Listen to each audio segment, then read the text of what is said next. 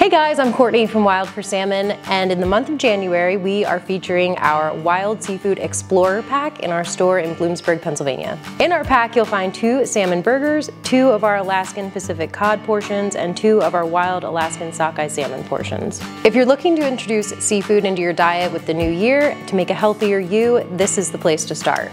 Today we're here with Nicole. She is our chef at Wild for Salmon, and she's gonna be showing us how to cook each of the 3 items in the seafood pack. Then, after Nicole is done cooking each dish, we have a tasting team here, owners Steve and Jen Kurian, and myself.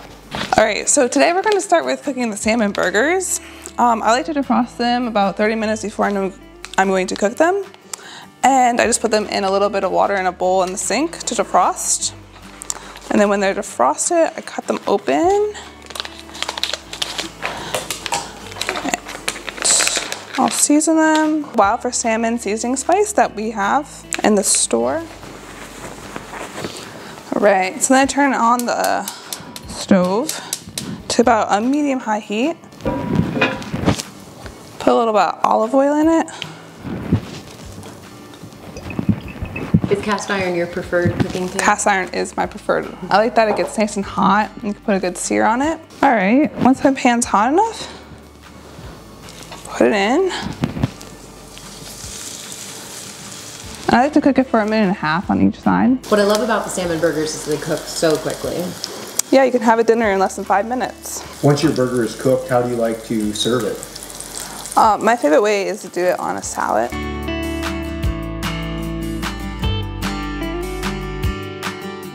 When the albumin starts to come out of the salmon, that's when you know how to cook it. And the albumin is the white fat that's coming out of the salmon.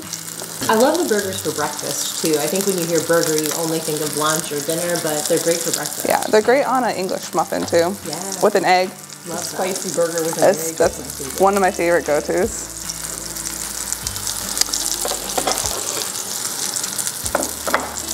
All right.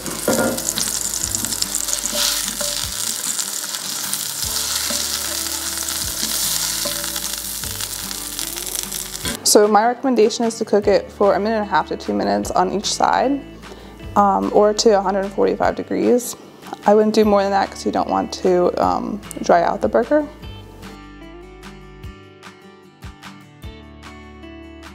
The Wild for Salmon seasoning is really good. It's not spicy, like it's red, so you might think it is, but it's just got a perfect temperature and flavor. Yeah, I like the texture of the burgers because it's 100% sockeye meat and there's no filler in these burgers, so you get a true salmon taste. Yeah. I really like that you can put anything on it, honestly. The salt, pepper even would be wonderful on it. Yeah, you cook it perfectly. It's nice and moist in the middle still and nice and tender. Thank you. Nicole, what's the next dish you're gonna make? We're gonna do seared sockeye salmon portion with a little bit of thyme, parsley, and mustard powder with some salt and pepper. We'll sear it in the cast iron, skin side down for about 5 minutes, and then we'll flip it over quick for another like 2. So I like to defrost it in the fridge overnight, and I put a little slit in it. That way you can defrost it right in the thing, and I'll put it in a bowl in the fridge. Fresh black cracked pepper is like the #1 seasoning for Steve, I feel like. You have your own pepper shaker at work. It is my favorite. I like a little bit of ground mustard, some dry thyme. These are like my 3 go-tos always. And a little bit of paprika. Oh yeah, we use paprika a lot. Is that parsley? And it's parsley, yeah. So once my pan gets to a nice hot, like it's starting to smoke, put a little olive oil in there. And I like to do skin side down to get the skin nice and crispy.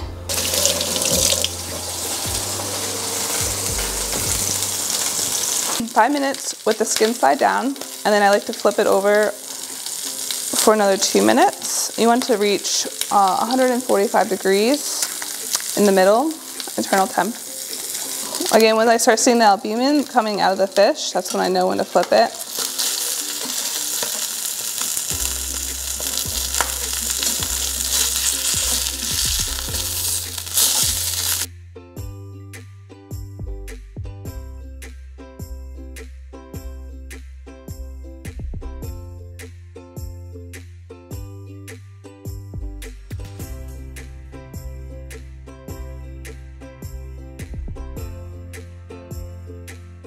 I love that mustard on it. Yeah, I like the mustard too. And those dried seasonings really like brightened up, you know, I wouldn't have. Yeah, the oil just rejuvenates them. Right. Yeah. And the crispy skin, can't wait. What are you gonna make next, Nicole? We're gonna have panko crusted Pacific cod. We're gonna bake it at 400 degrees in the oven. For this recipe, we're gonna season the Pacific cod with salt, pepper, panko, Parmesan cheese, and lemon zest. So I'm gonna mix a 1/4 cup of panko with 2 tablespoons of Parmesan and grate half a lemon zest. So you add the oil to the panko so it moistens it up a little bit so you're not eating dry panko.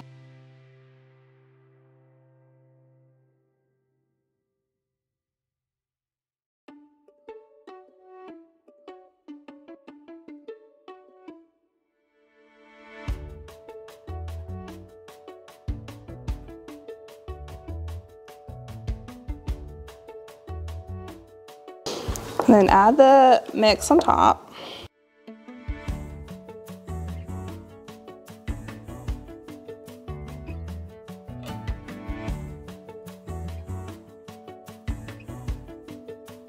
So today you're cooking in a toaster oven.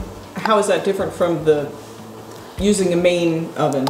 It's the same thing. You can use the toaster oven or your just regular oven that you have at home with the stove. So we're gonna cook it at 400 degrees in your oven, and then we're gonna cook it for 8 minutes at 400 degrees, and we'll put it at broil for 2 minutes just to crisp up the panko on top.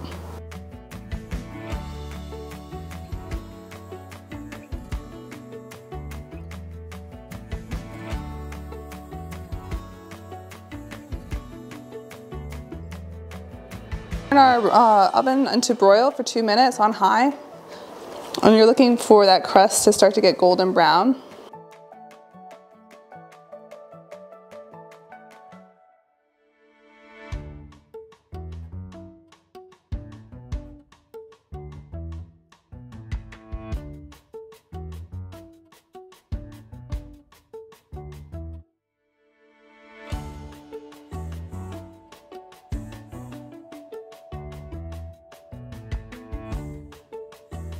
Like I said, the lemon zest in that is amazing. I can't believe how strong that comes through. And the crunch in the panko.